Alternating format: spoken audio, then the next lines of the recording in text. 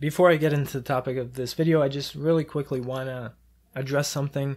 To those who are new to my channel and haven't seen my previous content, this video isn't to hate on KDE Plasma or the developers for that matter, but it's more so just kind of talking about the situation and whatnot.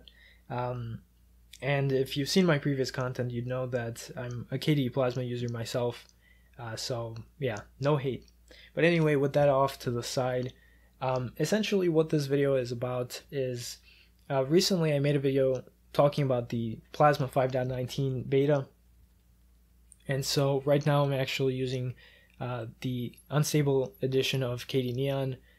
So if you want to test it out for yourself, I'll leave that in the description.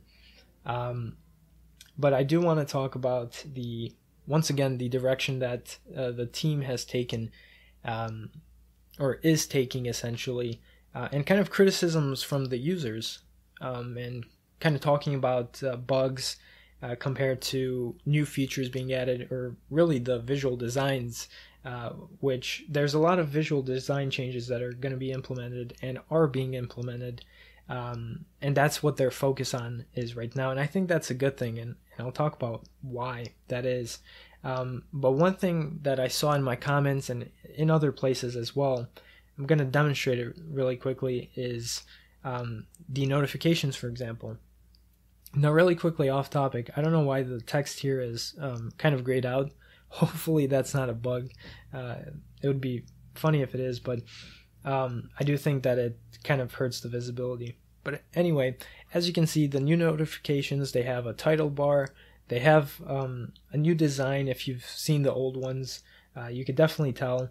When it comes to the settings, they've upped the settings, and you can change for individual applications what to do with the notifications, and there's the notification center here. So they've done a lot of improvements in the past 2 releases or so, and I forgot where I read it, but someone said instead of focusing on the notifications, they could just fix bugs. So when it comes to bugs, I really quickly want to mention something, and that is a blog that I've recently saw, and this is a blog by Nate, who is one of the KDE developers. I don't know if he's going to want me to show his blog or not, but whatever.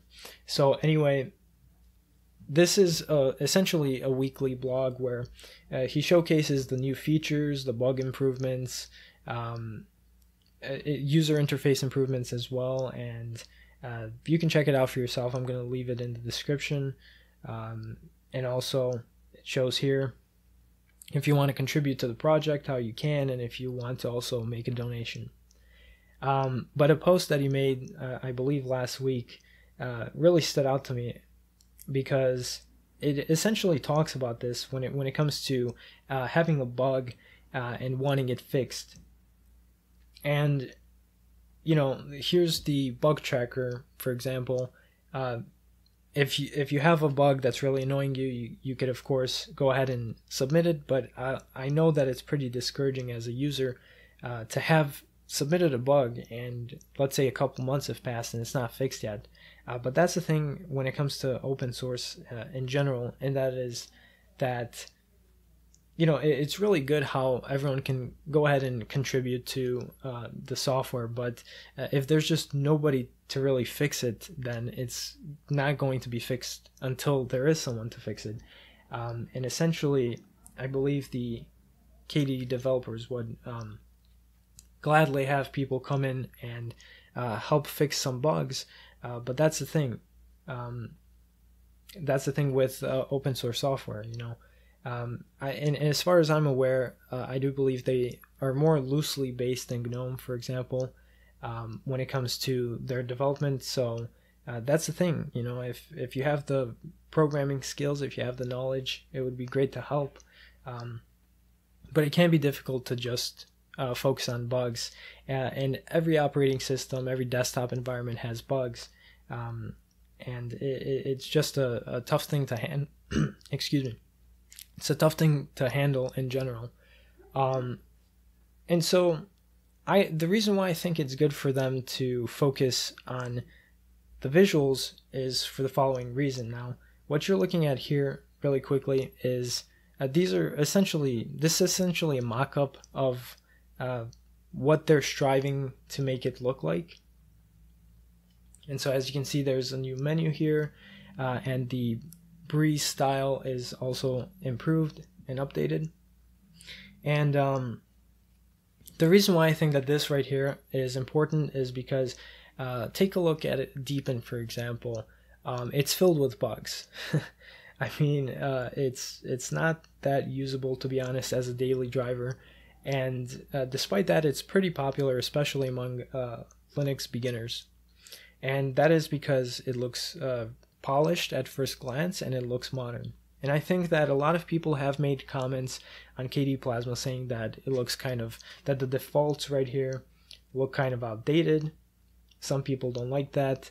And it has the features, it has a lot of features, it has some powerful software, but I do think that if they were to want to appeal to more users, that this is a good approach. And moving forward, I mean, with this next release or two, with them implementing this, I think it's good to just get it out of the way, because once you are able to make it look more polished, then you can worry about adding new features, fixing bugs, and especially now with Plasma 6 and also Qt 6 that are going to be released, it's going to be really interesting to see that.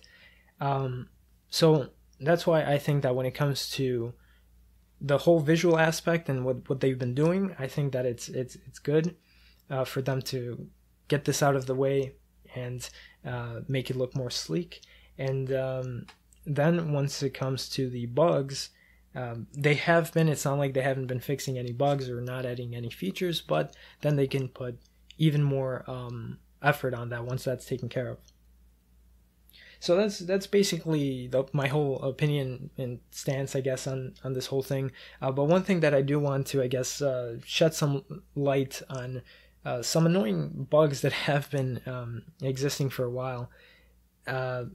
Again, this isn't to show that KDE is bad or anything. It's more so just to kind of show what some of the users are talking about. So here on the desktop, I have two images, and let's kind of zoom in here or make that full screen.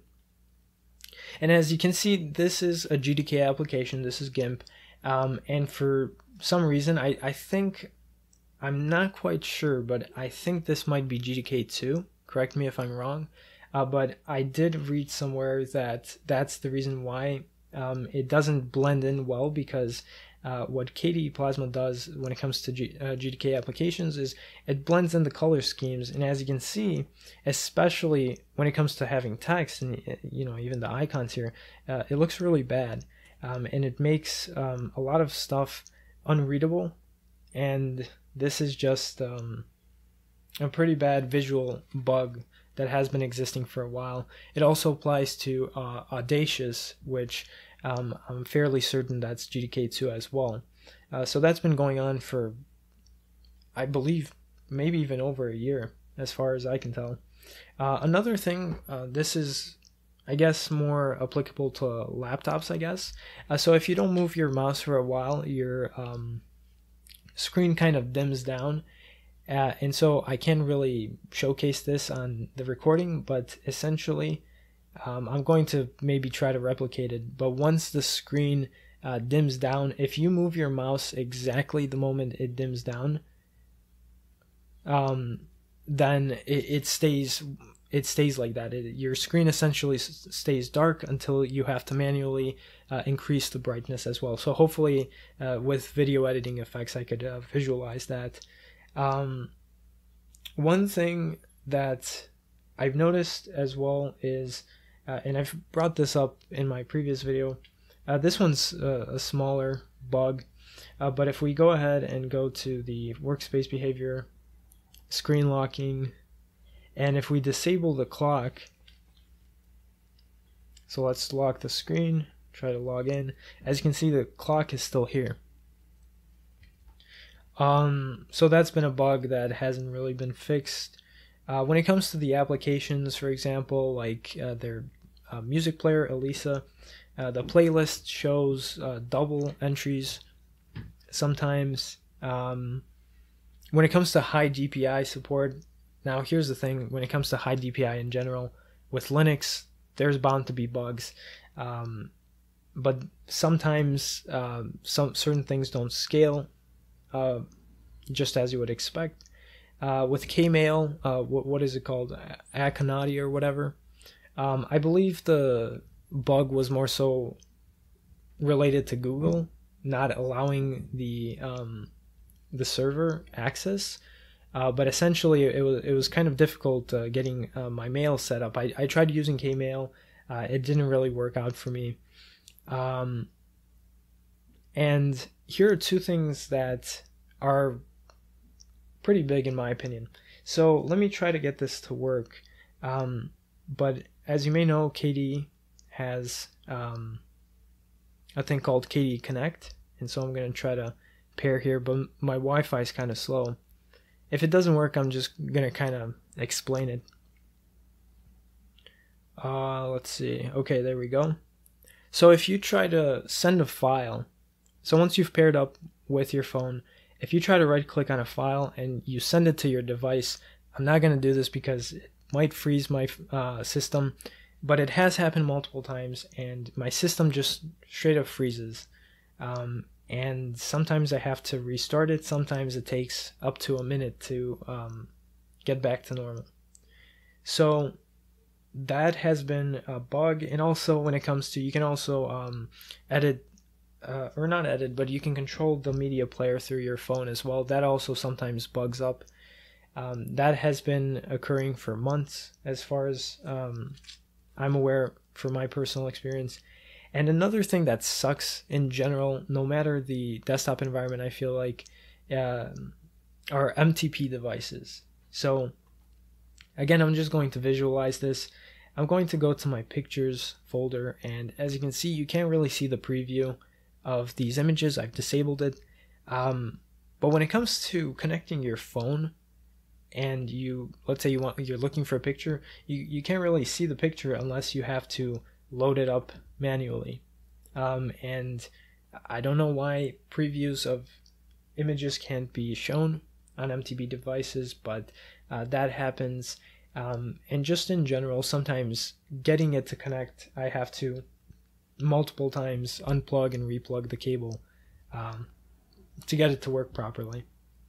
Those have been definitely some annoying bugs, but again, the whole point of showing them and talking about them is if you're a developer, if you have the knowledge.